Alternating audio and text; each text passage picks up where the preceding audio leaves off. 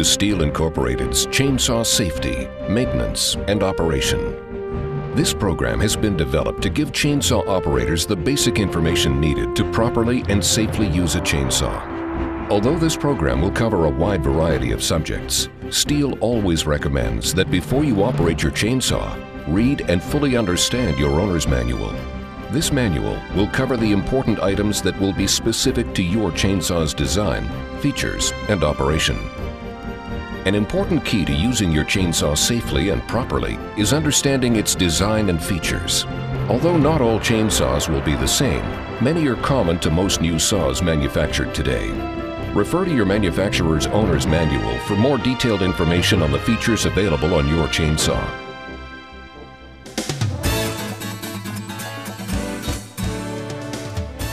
Shown here is the chainsaw's anti-vibration system, commonly referred to as the AV system. Made up of a series of vibration-isolating buffers, the AV system is designed to reduce the transmission of vibrations created by the engine and the cutting attachment to your hands, increasing control, comfort, and decreasing fatigue. The AV system should be part of your periodic inspection and maintenance process, which will be covered later in this program. If the AV system is ever in question or has failed, repair it immediately or take your chainsaw to your authorized dealer for the necessary repairs prior to using your chainsaw again. These are the chainsaw's front and rear handguards. The rear guard is designed to protect your right hand as well as a key feature used in one method of properly starting your chainsaw. The front handguard is designed to protect against projecting branches and reduces the risk of the left hand coming into contact with the chain if your hand were to slip off the handlebar. The front handguard on Stihl chainsaws also functions as part of the chain brake device that stops the rotation of the chain if activated. And an additional chain brake activation device that can be found on many saws today is an inertia chain brake, available on Stihl chainsaws. Also capable of stopping the rotation of the chain in certain situations if the kickback force is high enough, even if your hand doesn't contact the front handguard. A third braking device available on select Stihl chainsaws called the QS chain braking system is located at the rear handle. When the operator completely releases the rear handle and the interlock lever with their right hand, the braking device is activated and stops the rotation of the chain. Kickbacks will be covered in more detail in the chainsaw operation portion of this program. Another very important safety feature is the throttle trigger interlock. This feature helps in preventing the chainsaw from accidentally accelerating when moving around in the work area. When you have a firm grip on the rear handle, the throttle trigger interlock is depressed. You can now activate the throttle trigger and accelerate the saw. When you release the rear handle, the throttle trigger interlock isn't depressed and the saw's throttle trigger will not activate, accelerating the saw unexpectedly, a situation that otherwise could cause serious injury. Your saw will have controls for the starting and stopping functions of the engine. Stihl uses their trademarked master control lever shown here. One lever performs all of the functions necessary from full choke, fast idle for warm start, followed by the run position, and stop, which turns the engine off. Check your chainsaw's owner's manual if you have a system different from this for the proper operating functions of your controls. Some chainsaws come with a decompression valve, typically on chainsaws with higher displacement engines. Depressing this valve releases compression in the cylinder, resulting in easier pulling action when starting. Once the engine begins to run, the decompression valve will automatically return to the closed position, allowing the engine to regain full compression. A feature to be aware of on your chainsaw, particularly in the maintenance process, is access to the air filter. Here, Stihl utilizes a toolless air filter cover that can let you easily access the filter for quick inspection, cleaning, or replacement. Some chainsaws come with a winter-summer shutter, a device that can be adjusted to the winter position, allowing the saw to draw heat from around the cylinder into the airbox where the carburetor is located. This is useful when using your chainsaw in damp and cold climates, where icing of the carburetor can occur. Then, when working in warmer conditions, the shutter can be reversed to the summer position, blocking the warm air from entering the airbox and overheating the carburetor. Some carburetors can be adjusted to compensate for conditions such as altitude or climate, yet others may be preset and non-adjustable. Check your owner's manual for the proper carburetor adjustment procedures for your saw. Your chainsaw has two fluid reservoirs. One will hold gasoline and two-cycle oil mix that will fuel and lubricate the engine. And the other reservoir is for bar and chain oil needed to lubricate the bar and chain. A mistake sometimes made by novice chainsaw users is to put raw, unmixed gasoline into the fuel reservoir and oil in the bar and chain oil reservoir, thinking that the two will mix automatically to create the gasoline oil mix needed to run and lubricate the engine. Be very careful not to make this mistake, as it will result in serious and costly damage to your chainsaw. Never run a chainsaw with raw, unmixed gasoline. Always pre-mix your gasoline with the proper two-cycle engine oil in a separate container for your chainsaw's needs, and use specially formulated bar and chain oil for your bar and chain reservoir. Check your owner's manual for the recommended gasoline and two-cycle oil mixture ratio. Stihl recommends a 50-to-1 ratio when using Stihl branded oil and gasoline that has a minimum octane rating of 89. Another small but helpful feature on this Stihl chainsaw are the cap retainers, preventing the fuel and chain oil reservoir caps from possibly being dropped in the dirt, or worse yet, becoming lost. These lines cast into the chainsaw are called felling sights, sometimes referred to as gunning sights, a feature often used by today's professionals in modern felling techniques. They aid in helping the chainsaw operator fall a tree in a desired location more precisely. Your chainsaw will come with a muffler equipped with a spark arrestor. The muffler and spark arrestor must be inspected periodically and maintained, which we will cover in the maintenance segment of the program. On the clutch side of the chainsaw, you will find the chain adjustment mechanism. Although there are several different designs of adjusters depending on the manufacturer, the procedure used to adjust the chain will basically be the same for everyone. When you remove the chain and sprocket cover, you will see a device called a chain catcher. This is another important protective device designed to reduce the risk of personal injury in the event of a thrown or broken chain. Here you see the bar and chain oil feed rate adjustment, available on many of the newer saws made today.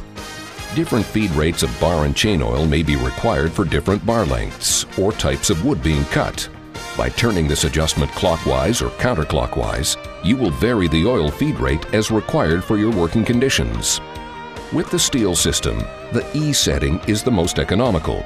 Turning the adjustment clockwise increases the oil feed rate, and turning it counterclockwise decreases the oil feed rate.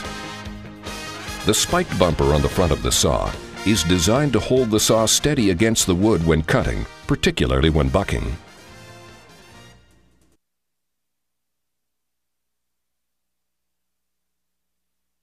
Regardless of whether it's before you use your chainsaw, while you're working with your chainsaw, or after you've finished your work, inspection and maintenance are critical to not only the chainsaw's mechanical integrity, but also your chainsaw's ability to function properly and safely. Most owner's manuals will have a section with a maintenance chart detailing the types of maintenance you should perform and at what intervals. In your Stihl manual, this section will cover the basic inspection and maintenance that you must perform to keep your Stihl chainsaw in top shape.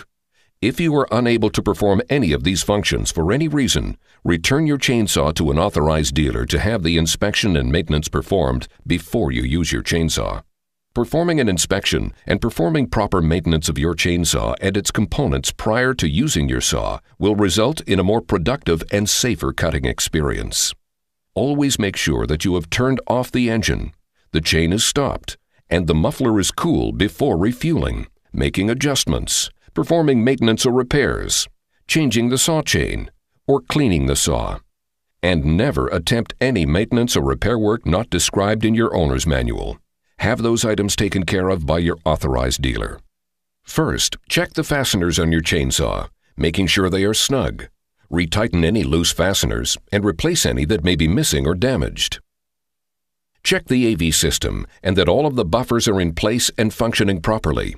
Replace damaged, broken, or excessively worn buffers immediately. They may result in loss of control of your chainsaw. A sponginess in the feel of the saw, increased vibration, or noticeable bottoming during normal operation may indicate damage, breakage, or excessive wear. And if replacement is necessary, always replace the buffers in sets. Check your air filter often. There are several different types and designs of air filters, and if yours is dirty, clean the filter according to the manufacturer's directions in the owner's manual, or replace the filter if necessary. Most filters can be cleaned temporarily by simply tapping them on a log, for instance, releasing the heavier particles that have built up on the filter. A tip when accessing your air filter: always close the choke on your carburetor before removing the air filter. This will block sawdust or dirt from accidentally falling into the throat of the carburetor. Occasionally, you will need to inspect your fuel filter. Be cautious not to do this around any open flames or other sources of ignition, as fumes from the tank are very flammable. Clean or replace the fuel filter as necessary according to your owner's manual.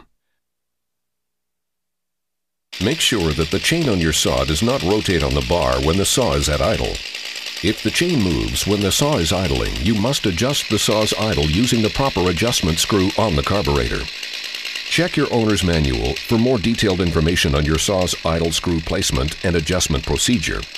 If you cannot get the chain to stop rotating at idle, take the saw to your authorized dealer for the necessary adjustments or repairs before using your saw.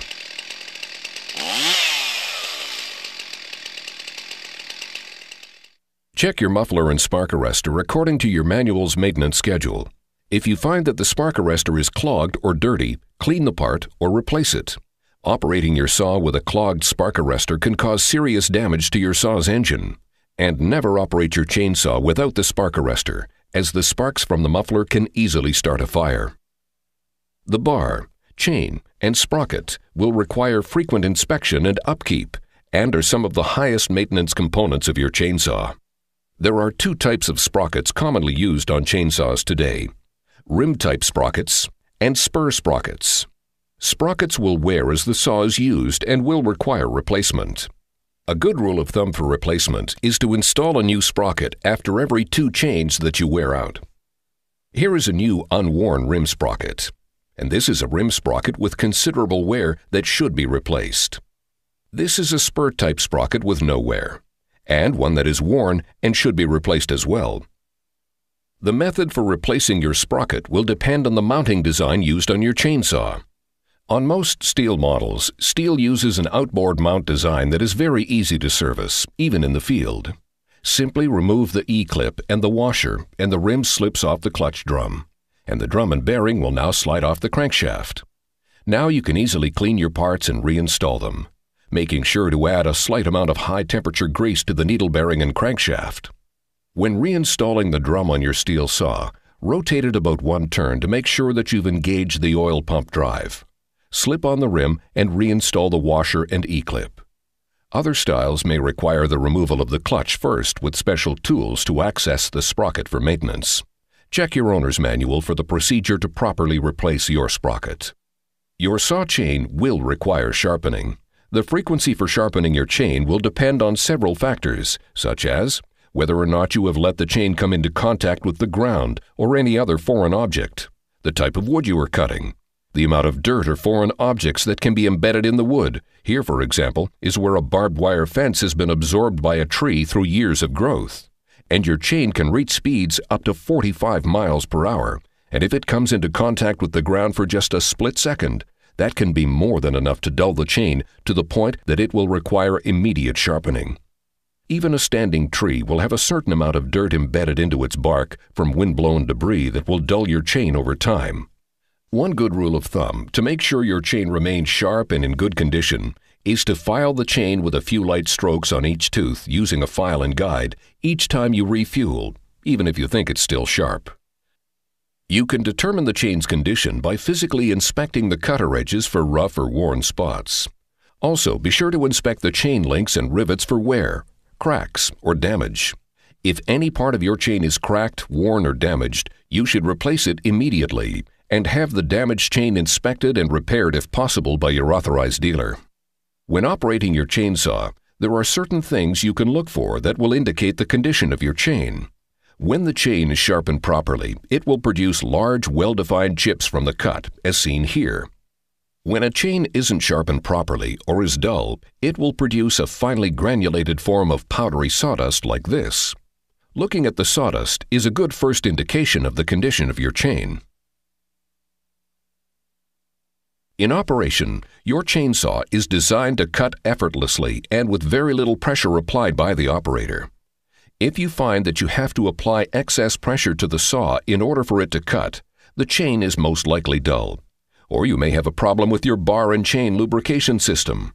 Often, when you find that you have to apply a lot of pressure to make the chainsaw cut, you will also see smoke coming off the tip of the bar, another good indication of the chain's condition or a lubrication problem. If these conditions occur, you may need to sharpen the chain immediately or replace it, and check the bar and chain lubrication system. To continue cutting with a dull chain or a lack of bar and chain lubricant will cause operator fatigue and a high rate of wear on critical parts of your chainsaw. Another indicator to look for is if your chainsaw tends to drift right or left in the cut. This would indicate that the angles on your chain have been sharpened incorrectly and will need to be resharpened. Or it could mean that your bar rails have worn unevenly. This can also cause operator fatigue, unsafe operating conditions, or damage to your chainsaw. With the right tools and instruction, you can maintain your steel bar, chain, and sprocket with confidence. Let's look at how you would perform this service in the field. When you're ready to service the bar and chain, pick a large flat area to perform the work, such as the tailgate of a pickup truck. Remember, the chain has sharp edges, so always be sure to wear sturdy work gloves when handling the bar and chain. With the chainsaw engine turned off and the muffler cooled down and the chain brake released, use your bar wrench to loosen and remove the nuts on the chain sprocket cover. Remove the cover, release the bar from the chain tensioner's adjustment pin, slide the bar back, and remove the chain and the bar. Check your sprocket and drum for wear and make sure they rotate freely. If the sprocket is significantly worn, you should replace it. At this point, it's a good idea to clean away the sawdust and debris that is built up on the saw with a rag. Even an old toothbrush can come in handy for this task.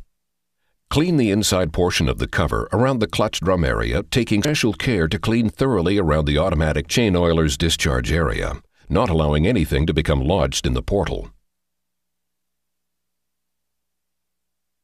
Your bar will also need to be checked and maintained. If your bar has a roller or sprocket nose, make sure that the roller or sprocket nose rotates freely. Some bars may have a grease hole at the tip that will require greasing periodically. Check your owner's manual for the maintenance procedure for your chainsaw's guide bar.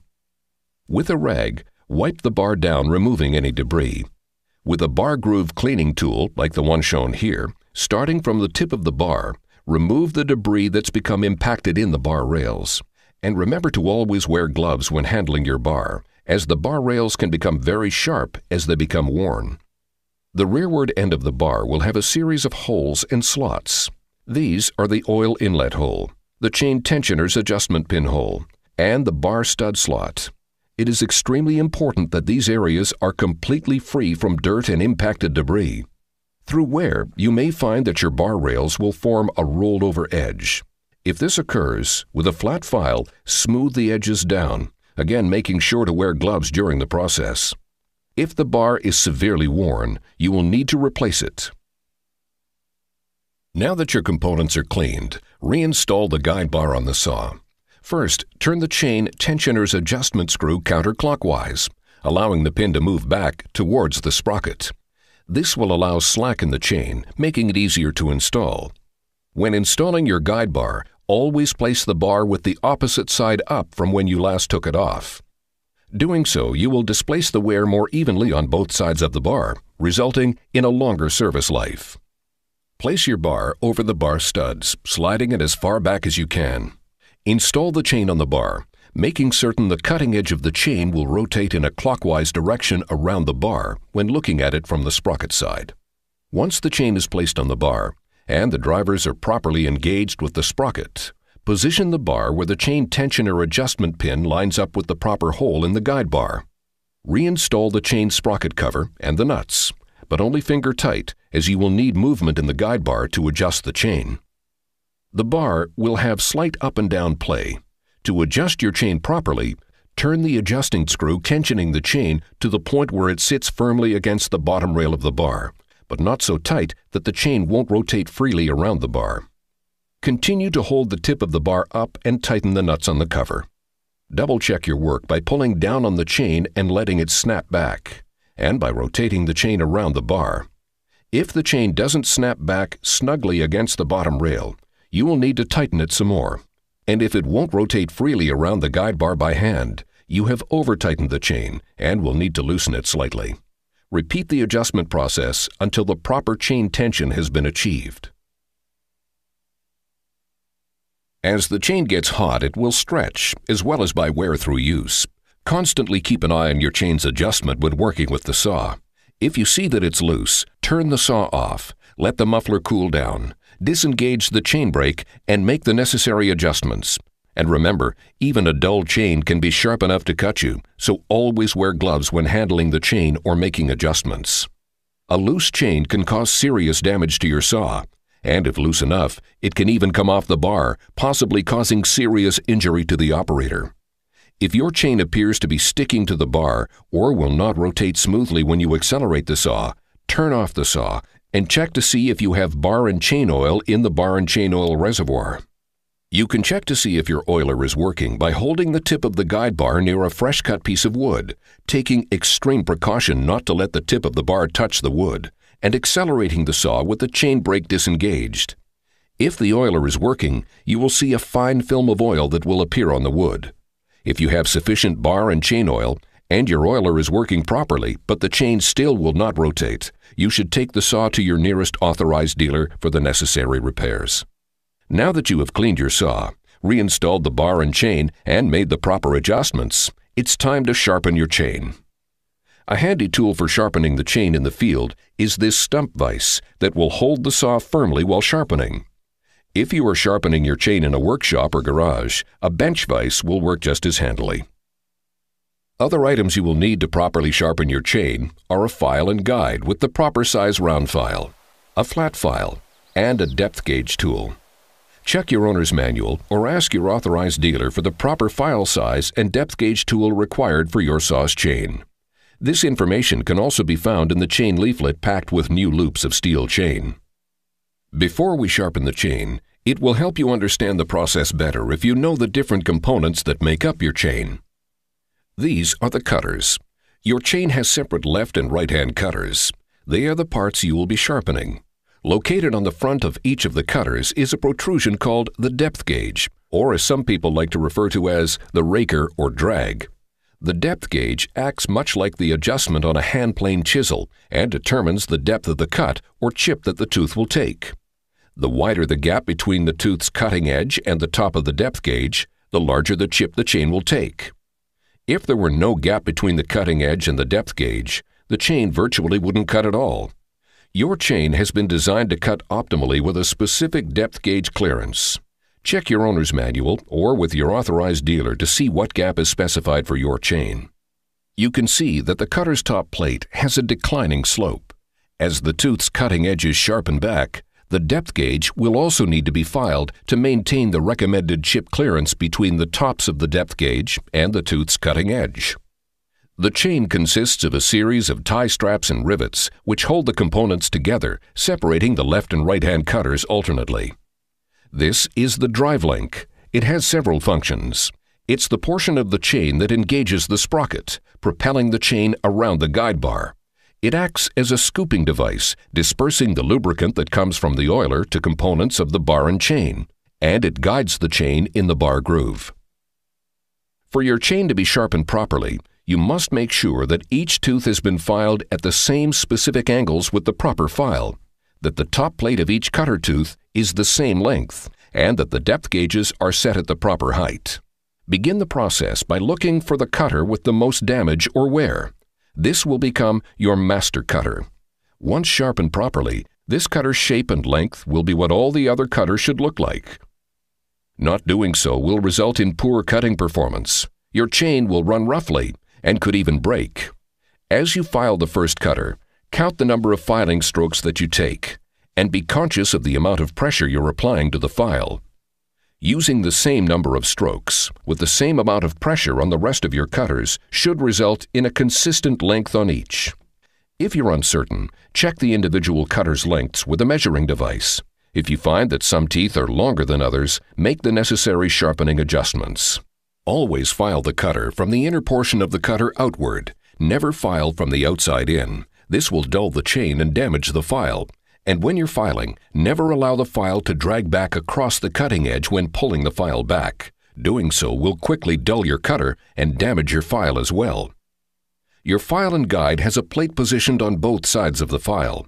Placing the file and guide on the chain, the plate on one side of the file will rest on the leading edge of the cutter, while the other plate will rest on the top portion of the depth gauge. Equipped with the proper size round file, and assuming that your depth gauges have been maintained in the past, this will give your round file the proper filing depth when sharpening, resulting in the proper edge on the cutter. Also, when filing, the file and guide should be held at a 90-degree angle to the bar, or level. Tilting the file and guide even slightly can result in a misfiled chain that won't function properly. On the top of your file and guide, you will see lines scribed into the metal. These lines, kept parallel to the guide bar when sharpening each tooth, will result in the proper angle required for the tooth's cutting edge. When used properly, your file and guide will help assure a proper and consistent cutting angle and filing depth on each tooth. This is how a properly sharpened cutter should look. Here is a cutter that has been improperly filed and has a severe back slope, a sign possibly indicating that too large a file was used. This chain has a severe hook indicating that too small a round file was used, or that the file was pushed down too hard and allowed to drop too far down into the tooth during the filing process. Here you see a top plate with too shallow of an angle, and this is a top plate with too severe an angle. Now that you have the proper file and guide, and you have determined your starting point, begin your filing. Remember to count your strokes, the amount of pressure you're applying to the file, and do not drag your file back across the cutter. The right and left-hand cutters alternate, so you will need to file every other tooth from one side of the bar, or all of the right-hand cutters first, for instance.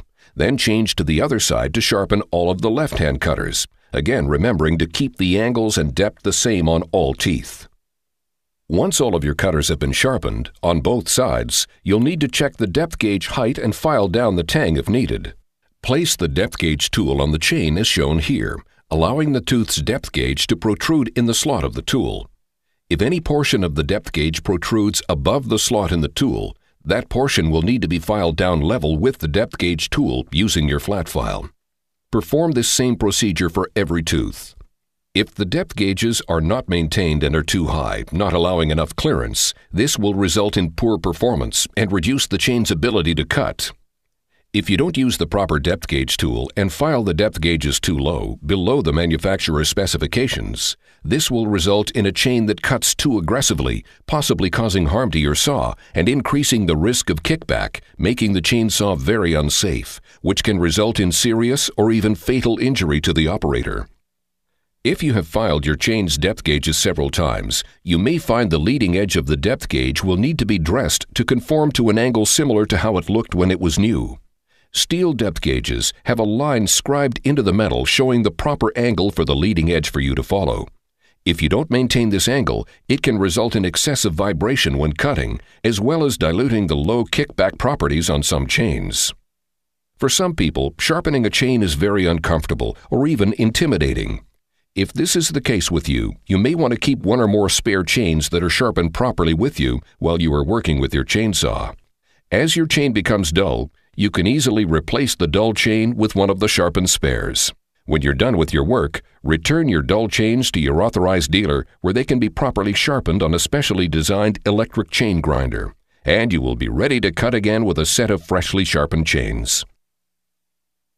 Next, check your chain brake to make sure it is functioning properly and that it engages and disengages. Like an automobile brake, your chainsaw's chain brake will incur wear each time it is engaged. The amount of wear will vary depending on things such as usage or even the conditions in which the saw is used. Excessive wear will reduce the effectiveness of the chain brake and can ultimately render it inoperable. Beyond your own inspection, you should always return your Stihl chainsaw to your authorized dealer to have the chain brake inspected according to the schedule found in your Stihl owner's manual. With the engine running at idle, engage the chain brake by moving your left wrist forward while gripping the handle. Then accelerate the engine to full throttle for no more than about 3 seconds to avoid premature wear to the braking system or harm to the engine. The chain must not rotate. If the chain brake fails to function properly, it is imperative that you take your chainsaw to an authorized dealer for the proper repairs prior to using the chainsaw again. We've performed all of the basic inspection and maintenance on your chainsaw. It's almost time to cut wood, but before we do, let's take a look at protective apparel that is available today, critical to reducing the risk of serious or fatal injury while operating a chainsaw. Remember, a chainsaw is a very powerful tool, and if not handled properly, it can be a dangerous or even deadly tool. Protective apparel has been designed to help reduce injuries when using your chainsaw. Just like helmets and pads can help reduce injuries to your children when playing today's sports. You invest in their protection. It's just as important, and you owe it to yourself, your family, and your friends to take the necessary precautions to reduce your risks. Invest in the proper protective apparel and reduce the chances of exposing yourself to serious injury or even death when working with your chainsaw. Some of the major components of protective apparel today are heavy work boots, preferably with steel toes and cut-retardant material. Specially designed Angtex chaps or leggings designed to quickly stop a chain should the chain have accidental contact with you, the most common cause for injuries when using a chainsaw. Protective shirts are also available with this same Angtex material, as well as gloves, a helmet system with ANSI-rated hearing protection and face shield, and ANSI-rated protective eyewear. Our operator shown here has on his proper protective apparel. And like our operator, Steele strongly advises that you always wear heavy denim work trousers that fit snugly and do not drag on the ground. His shirt is tucked in and not hanging loosely. All precautions that you should take when dressing for work when using your chainsaw. Plus, if you have long or braided hair, it's recommended that you either pin your hair up or securely tuck it into your shirt or helmet system. Okay, it's time to get to work. Your cutting experience should consist of several steps. First, make sure you have all the equipment you'll need. Your chainsaw, fuel oil mix, bar and chain oil, items needed to maintain your saw, an axe, wedges, water, a first aid kit, cell phone, and very important, a partner. It's recommended that you always have a partner with you and not work alone to help share the workload, as well as to watch out for each other and be available in the case of an emergency. One very important rule: never operate your chainsaw if you're not in good physical condition and mental health, fatigued, or under the influence of any substance which might impair vision, dexterity, or judgment. If you have any condition that might be aggravated by strenuous work, check with your doctor before operating a chainsaw. The first task is to prepare your chainsaw for use. Begin by giving it one more inspection, looking for loose, missing, or broken parts, a chain that is sharpened and adjusted properly, and a chain brake that operates properly. Fueling your chainsaw should be done on a clear and level surface, and always fuel your chainsaw in an area that will be a minimum of 10 feet from where you'll be starting the saw to avoid the chance of lingering fuel vapors from igniting. Wipe away any debris from around the fuel cap and release the cap slowly. Pressure can build up in your fuel tank, and by slowly removing the cap, you will allow this excess pressure that may exist to release gradually. Fill the tank with the proper fuel oil mix and reinstall the fuel cap. Wipe away any excess fuel that may be spilled on the chainsaw or the surface where your chainsaw is sitting. If you happen to get any fuel on your clothing, change them immediately before using your chainsaw. Every time you add fuel to your chainsaw, you must also add bar and chain lubricant to the oil reservoir. Again, clean the area around the filler cap with a rag and remove the cap. Once full, replace the cap and wipe away any oil which may have spilled.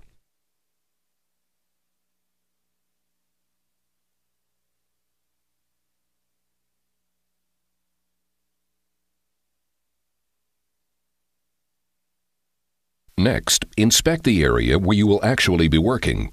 Determine what you will be cutting, whether it's a standing tree or a tree already lying on the ground, and then plan your work. Regardless whether you are felling a tree or working around downed trees, you must first look for obstacles that will help you determine the proper steps to take. If power lines are in the vicinity and near the wood you'll be working on, it's recommended that you have a professional with the proper tools and experience do the work for you. The same holds true if you'll be working near buildings, structures, or other types of personal property, such as vehicles or fences. Look for limbs and snags that may be located in the tops of trees in the area you're working in, referred to as widowmakers by professional loggers. Cutting wood with a chainsaw produces vibrations in the wood that can be just enough vibration to release a snagged limb. Disregarding this precaution and being struck by falling limbs has injured many chainsaw operators, both seriously and fatally. Also, be keenly aware of the weather. If the weather is rainy or windy conditions exist, it is advised that you postpone your work to another time. Wood becomes very slippery when wet, which can cause you to lose your footing, possibly resulting in serious injury. And wind can make it very difficult to manage the wood you are cutting, particularly when felling a tree. Other than the people who are there to assist you with your work, your partner, never allow anyone else or pets to be in or near the work area. The people working with you must always maintain a safe distance from the chainsaw and the work you are doing. Develop a set of hand signals or other gestures to communicate with each other at a safe distance from the work area.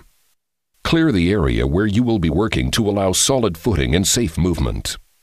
Evaluate the conditions of the wood you'll be cutting and the surrounding area, and make a plan on how you will proceed with the work in the safest possible manner. Starting your chainsaw must be done in the proper fashion to help avoid the dangers that can occur in the starting process. Never start your saw by drop starting it or throw starting it.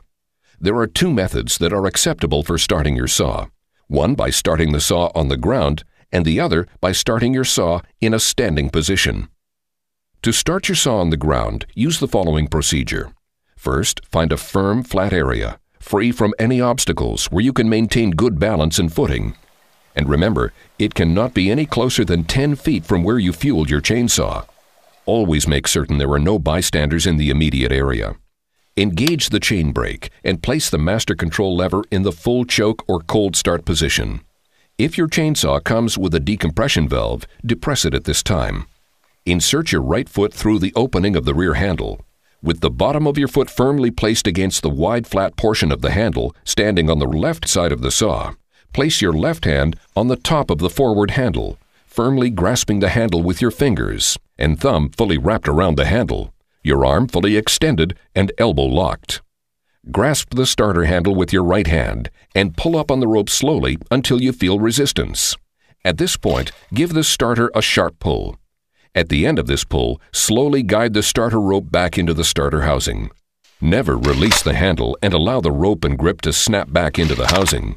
Doing so could cause damage to the saw or injury to yourself. Continue pulling on the starter until the saw tries to start.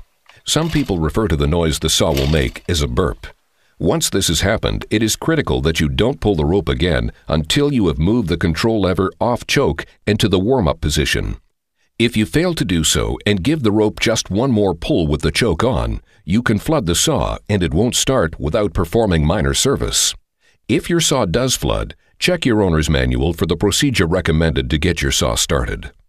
The saw has burped and you have placed the control lever to the warm-up position. Continue pulling on the rope. Usually only a few pulls are required at this time, and the saw should begin to run. Pick the saw up and hold it in a safe manner with both hands. Then release the chain brake and accelerate the chainsaw. Accelerate the saw a few times to warm it up until the saw accelerates without hesitation. Your chainsaw is now ready to use.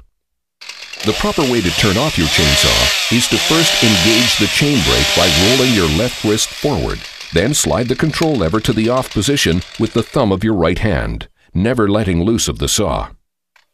Once your chainsaw has been warmed up and you've shut it off, it shouldn't be necessary to choke it to restart if you are restarting relatively soon after having stopped the saw. Use the same procedures as we just discussed, but start the process with the control lever in the warm-up position rather than the choke position. The second method for starting your chainsaw is in the standing position. This can come in handy if you're in an area that doesn't have a great deal of flat, unobstructed surface for ground starting the chainsaw. The process of engaging the chain brake and operating the controls will be exactly the same as ground starting. The only difference will be the way that you hold the chainsaw in the process. Again, make sure that your area is clear, you have solid footing, and there are no bystanders nearby. With the chain brake engaged and the controls in the proper position, grasp the forward handle with your left hand, thumb and fingers wrapped around the handle. Place the rear handle between your legs, with the upper portion of the rear handle braced against your right inner thigh. With your left arm extended and locked, pull briskly on the starter handle with your right hand in the same manner we discussed in ground starting. Once you've started the saw, grasp the rear handle with your right hand and begin the warm-up process. There are some basic rules that you should always follow when using your chainsaw. When moving about with your chainsaw, the engine should always be turned off and the chain brake engaged. The bar should be positioned behind you and the muffler pointed away from your body. If you have a scabbard for your bar, it's recommended that you have it installed when transporting your saw. Never walk with the bar positioned in front of you. Even with the engine off and the chain brake engaged, if you were to fall and come into contact with the chain, you could easily cut yourself on the chain. As you're working with your chainsaw, always hold the saw firmly with both hands. Never, under any circumstance, operate your chainsaw with one hand. Doing so will enhance the chances that you could become seriously or even fatally injured while using the chainsaw. Regardless of whether or not you're a right-handed person, you must always grip the front handle with your left hand. Make sure that your fingers and thumb are wrapped around the handlebar. Do not operate your saw with the thumb not fully engaging the handlebar. Your right hand will grip the rear handle and also operate the throttle trigger, throttle interlock, and the chainsaw controls. When operating your Stihl chainsaw, the master control lever can easily be accessed by the thumb of your right hand while still maintaining a firm grip on the rear handle with your fingers. Always be aware of your working conditions and how they can contribute to three of the most common and potentially dangerous reactive forces: kickback, pushback, and pull-in. Kickback occurs when the moving saw chain near the upper quadrant of the bar nose contacts a solid object or is pinched, or is incorrectly used to begin a plunge or boring cut. The greater the force of the kickback reaction, the more difficult it becomes for the operator to control the saw. The type of bar and saw chain you use is an important factor in the occurrence and force of kickback reaction. Stihl recommends the use of their reduced kickback bars and low kickback chain color-coded green. Check with your authorized dealer for more details on which bars and chains are available for your chainsaw. Your chain brake is another feature that can help reduce the risk of serious or fatal injury from kickback reactions. Although the chain brake does not stop kickback from occurring and it is not a fail-safe system, it can stop the chain quickly when activated, reducing the chances of a rotating chain coming into contact with the operator. Study carefully these 12 points that can help you avoid kickback. Hold the chainsaw firmly with both hands and maintain a secure grip at all times. Be aware of the location of the guide bar nose at all times. Never let the nose of the guide bar contact any object. Do not cut limbs with the nose of the guide bar. Be especially careful when cutting small, tough limbs, small-sized brush and saplings, which may easily catch the chain. Don't overreach. Don't cut above shoulder height. Begin cutting and continue cutting at full throttle. Cut only one log at a time. Use extreme caution when entering a previous cut. Do not attempt to plunge cut if you are not experienced with these cutting techniques. Be alert for shifting of the log or other forces that may cause the cut to close and pinch the chain. Maintain saw chain properly. Cut with a correctly sharpened, properly tensioned chain at all times. Stand to the side of the plane of the bar and chain when cutting. Pull-in occurs when the chain on the bottom of the bar is suddenly stopped. This can happen if the chain becomes pinched, caught, or if it encounters a foreign object in the wood. The reaction of the chain pulls the saw forward and may cause the operator to lose control. To avoid pull-in, always start a cut with the chain rotating at full speed and the bumper spike in contact with the wood. Sometimes pull-in can be prevented by using wedges to open the kerf or cut, particularly when making a bucking cut. Pushback occurs when the chain on the top of the bar is suddenly stopped when it's pinched, caught, or encounters a foreign object in the wood. The reaction of the chain drives the saw straight back towards the operator and may cause loss of control of the saw. To avoid pushback, always be alert to forces or situations that may cause material to pinch the top of the chain. Never cut more than one log at a time. And don't twist the saw when withdrawing the bar from a plunge cut or underbuck cut. The chain can easily pinch in this situation. When cutting wood, Always make sure you have firm, solid footing, and keep your back straight using your legs and knees to adjust your height. Always operate the chainsaw with the bar and chain positioned to the right of your body, never in line with your body. This will greatly decrease the chances of serious or fatal injury in the event your chainsaw experiences a reactive force event or kickback. If you're moving between cuts, always engage your chain brake prior to movement, and don't release the chain brake until you're ready to begin your next cut. This will also decrease the chances of serious injury if the saw were to become entangled in limbs or shrubbery, or if you were to accidentally drop or lose control of the saw. If you need to clear away brush or limbs as you're working, always engage the chain brake first. If you have a significant amount of brush or limbs to move, or heavy objects, it is recommended that you engage your chain brake and shut the saw off before clearing those objects. If you're starting the chainsaw in the immediate work area, regardless of the method you use, ground starting or standing starts, make sure you have a clear, unobstructed area to do so. Never try and start the saw in a confined area or in an area with projecting limbs or brush that can come into contact with the bar and chain. If you've become fatigued or out of breath, engage the chain brake, turn off the chainsaw, and take a break. And always drink lots of fluids. Do not operate your chainsaw without the proper protective apparel and clothing. If you have a partner with you, always make sure that they keep a safe distance from the area you're working in, and never allow them to hold or brace any wood that you are cutting. Never allow 2 or more chainsaws to be used at the same time in the same work area. 2 people cutting on or near the same piece of wood can change the balance of the wood or release limbs that can cause one or both operators to become injured without warning. Never operate your chainsaw above shoulder height, and never use a ladder or any other object to stand on to increase your reach. Doing so will increase your susceptibility to dangerous reactive force situations, as well as the chances that you could lose your footing and fall, possibly landing on a running chainsaw with the chain turning, a very serious or even fatal situation. If you have limbs to cut that are above shoulder height, Stihl makes specially designed saws with extended reach to perform those operations, like the one shown here. It is recommended that you use one of these products for this work, or turn the job over to a professional that has the proper training and equipment to finish the job. No matter what the job, whether it's a tree lying on the ground, partially suspended above the ground, or a standing tree, you must always evaluate the job and the dynamics of the situation before you begin cutting.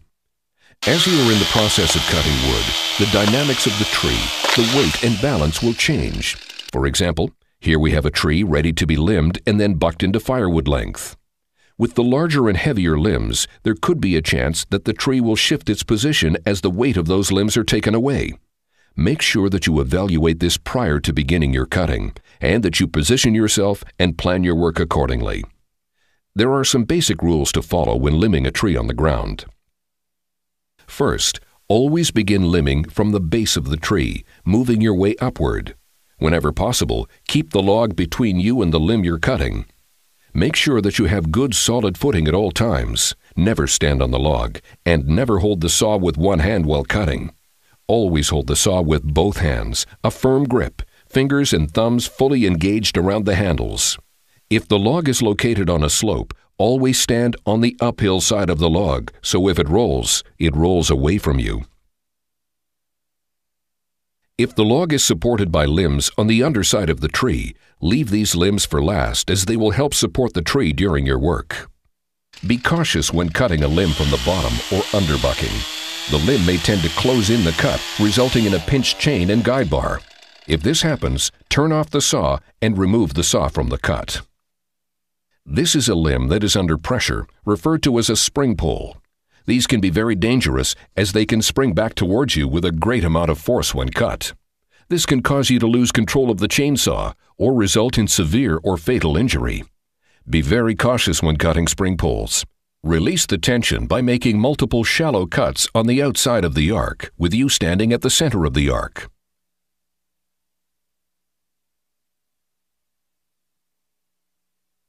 Now that the limbs have been removed and the area around the log is cleared, you can begin bucking the log into the desired lengths. If your log is still suspended by lower branches, your job may be easier if you begin bucking from the top of the tree, as long as you're not cutting above shoulder height or have to reach. Then begin working down toward the butt. With the tree suspended off the ground, usually the sections you cut will drop effortlessly to the ground. Notice how our chainsaw operator is using his spikes to steady the saw while he is cutting. It's also a good idea to position your body away from the uncut portion of the log. This will create a clear zone for you to move in the event the log were to shift or move. You can work like this up to the point where the tree is suspended by a lower limb. At this point, you'll need to cut the lower limb and let the tree settle to the ground. Be very cautious when doing this and predetermine which way the log will drop or roll when the bottom limbs are removed. You'll want to position yourself on the opposite side of the log's movement. And be cautious of your bar pinching in the cut, as these limbs will usually be under a considerable amount of pressure. If you are bucking a log that is laying on the ground, there are a few things you'll need to know to perform this work properly. First, remember that if you touch the ground with a moving saw chain, even if it's for a split second, this will be enough to dull your chain. Since the wood is laying on the ground, you will need to be cautious of this. Here, you see our operator making a series of cuts in the log, not quite cutting completely through in order not to hit the ground with his chain. Once he has completed this series of cuts, he will roll the log over 180 degrees and finish the cut. This technique is a good one to use when the log is laying flat on even ground. But oftentimes, the ground the log is laying on is not flat and requires a variety of cuts to properly buck the log. This log is suspended with the weight focused in the middle of the log where you want to make your cut. As you cut this log, the log will begin to drop in the middle and your cut will begin to close up. If you don't immediately remove your bar from the cut, it will be pinched. To avoid this, first make a relief cut on the top side of the log. Then begin an underbucking cut from the bottom in such a manner that the two cuts will intersect. Done properly, you will be able to buck the log without pinching your guide bar. But this takes a lot of practice and skill and is usually best left for a professional chainsaw operator. This log is suspended, but the weight of the tree is on the ends of the log. This means if you were to buck this log, the log will tend to move upwards when cut. If this is the case, you'll do just the opposite that you did on the previous log by making your relief cut on the bottom and the finishing cut from the top. On either method, you can also use your plastic wedges to help keep the logs from closing in the final cuts. This is typical storm damage, where several damaged trees are intertwined in various positions. This work should be done by professionals only. The amount of risk and unsafe conditions that exist in multiple trees being blown down and the skill needed to work on these trees is tremendous. If you must work on storm-damaged trees, always drag the trees into the clear with a heavy vehicle such as a tractor or bulldozer before cutting them. Here is some damage around wires. Again, this work must be left up to professionals with the right equipment and training. When felling a tree, you will need to evaluate the dynamics of the tree, but there are also several other important details that must be considered before you choose your trees to fell. First, look in a 360-degree radius for any hazards or property that could be struck by the tree you're falling. If any of these are within reach of the tree, regardless of the direction in which you think the tree will fall, it is highly advised that you call in a professional with the proper training and equipment to fell the tree. Check the weather conditions. If it is a windy day, the top of the tree acts just like a sail and can adversely affect the way the tree will fall in relation to the way you want it to fall. If this is the case, it is advisable that you fell the tree when conditions are more favorable or call in a professional to finish the job. Look for other trees and shrubbery in the immediate area and how they will be affected when your tree falls. Also, look for snags or loose hanging branches in the tree and surrounding trees. The vibrations and harmonics in the tree created by the cutting action of the chainsaw or the forces caused by windy conditions can be just enough to dislodge the branches where they can fall straight down onto the saw operator, a dangerous hazard that can result in serious injury or even death. Now that you've chosen the tree you will fell and the surrounding area is suitable for the job, let's look at the fundamentals for felling the tree. You must first determine the direction the tree will fall. To do so, take into account these basics: the lean of the tree, which may indicate the direction the tree will most easily fall. Also, look at the branches of the tree and determine if there are a greater proportion of limbs or heavier limbs on one side of the tree than the other. The displacement of weight by the limbs can also have a factor on the direction the tree would most naturally fall, even if a slight lean to a tree is in the opposite direction. This is a critical choice that you have to make, and if you are uncertain at all, it is highly advised that you either move to another tree to fall or that you call in a professional to complete the work. You will also want to take into account other trees or shrubbery in the area that could affect the tree's fall, or that could be damaged by the tree's fall. Once you've determined the direction that you will fall the tree, clear the area around the base of the tree so you have an unobstructed zone to work in. You'll also need to determine paths of retreat for yourself once the tree begins to fall, or in case of an emergency. The paths of retreat should be at a 45-degree angle on both sides of the tree, opposite the felling direction. Make certain that the entire paths of retreat are clear and unobstructed. Anyone working with you in the area should remain at a distance no closer than 2½ times the length of the tree to be fallen. And remember, never let bystanders or pets in or around the area you're working in. Your partner can be a great help in this regard to make sure no one enters into the work zone.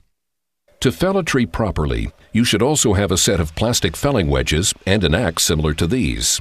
The wedges should be made of a plastic component as not to harm the cutters of the moving chain when used to wedge the tree. Steel or metal wedges can quickly dull a chain and cause a very dangerous condition in the felling process. Your axe will be used to dislodge any loose bark in the area of your cut, as well as the tool you will use to force the wedges into the felling cut. There are two popular felling techniques most commonly used today: the standard or common notch and the open face technique. Your owner's manual will describe various techniques for making felling cuts. In this video, we will show you the basic techniques using a bar that is suitable for the size of tree we are falling. If the tree you will be falling is larger in diameter than the usable bar length of your chainsaw, you will need to utilize special techniques to safely fell the tree. In this case, if you're not a trained professional, it is highly advised that you leave these larger trees to a professional with the right equipment and training. Let's begin by looking at how the standard or common notch technique works. The notch that you cut in the tree will consist of one cut that is horizontal, level with the ground, and a second cut that is at a 45-degree angle. These two cuts will intersect with each other, creating the felling notch. The side of the tree that you create the notch in will be the same side that you want the tree to fall. Here you can use your felling sights to help you properly position the notch and the hinge that will help control the felling of the tree. Pointing your felling sight at the location you want the tree to fall will give you the 90-degree angle that you will want for a properly placed notch.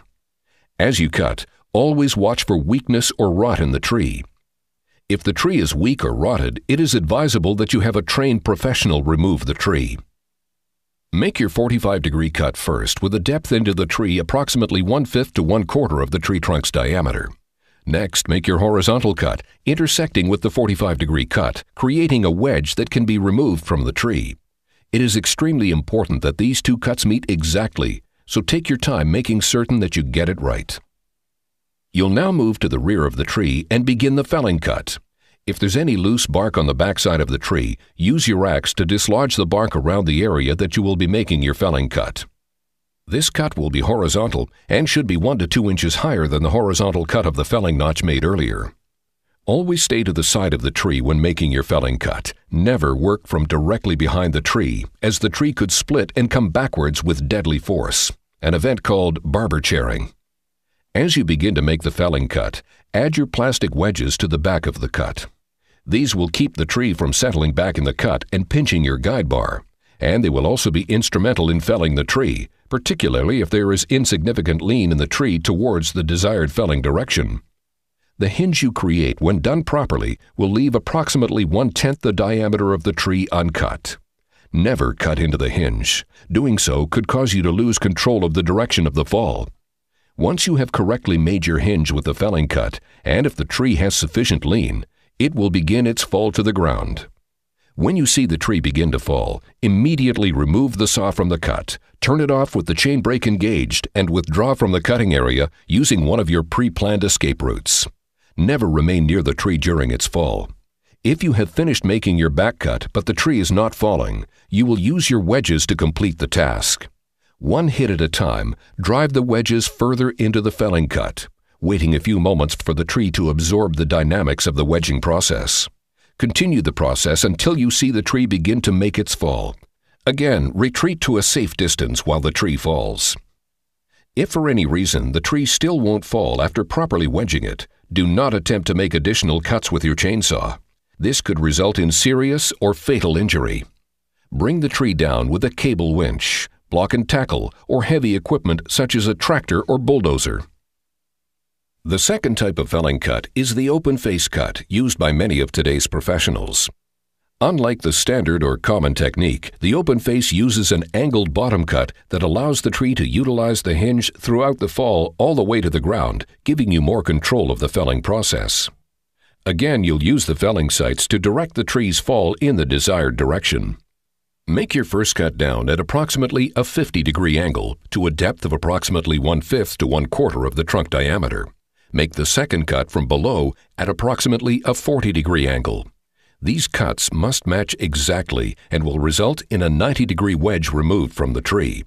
When you make your back cut or felling cut, it should be horizontal and 1 to 2 inches above the apex of the open face cut, or above where the two cuts on the open face meet, creating the proper hinge. Again, using your wedges just as you did with the standard or common technique to fall the tree. You have now gone through the basics of how to maintain and operate your chainsaw in a safe manner. But there is still one thing left to cover, and that's how to store your chainsaw when your work is done. Once you've finished your work, you should always loosen your chain. A chain can tighten as it cools down, possibly causing serious damage to the crankshaft and bearings when stored. It's also a good idea to coat your bar and chain with a corrosion-inhibiting oil if it will be sitting unused for any length of time.